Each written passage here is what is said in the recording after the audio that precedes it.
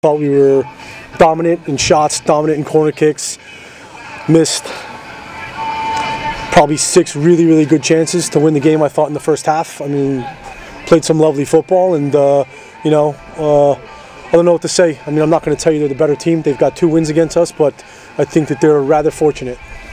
Team played very well. They played very well all season to finish where you did in the conference. Just what can you say about your girls' effort all season and today? Fantastic. I mean, unbelievable group of players.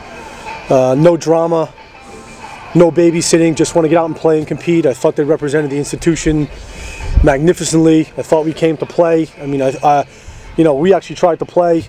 They sat 11 players behind the ball. So, I just think that playing-wise, it's been a long process because we tried to implement a new style, and I thought we did a really nice job of that. I mean, we tried to play a very possession-oriented type of soccer since August 3rd, and all credit to the players. And possibly, after 17 shots, we have no goal. So that's the way it goes. Sometimes I guess that's life and that's football, but you can't be prouder of a group of players that played out well, and they're open to everything that you have to offer as a coach. So it's been fantastic in that sense.